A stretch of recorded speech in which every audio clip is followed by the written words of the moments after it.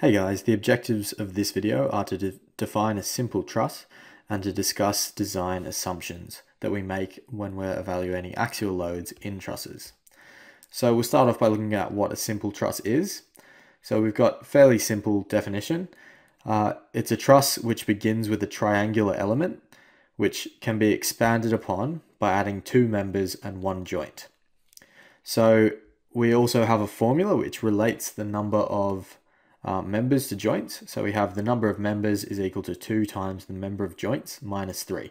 And if this is true, then we have a simple truss. And if this is not true, then we don't have a simple truss. So we'll start off with the simplest truss that we can have. It's just this triangle shape. And you know how we said a truss begins with one triangle element. We just have one triangle element here. So if we sub in our values into this formula, we end up with, so we have 1, 2, 3 members. So we have 3 is equal to, how many joints do we have? So joints are just the meeting of 2 or more members.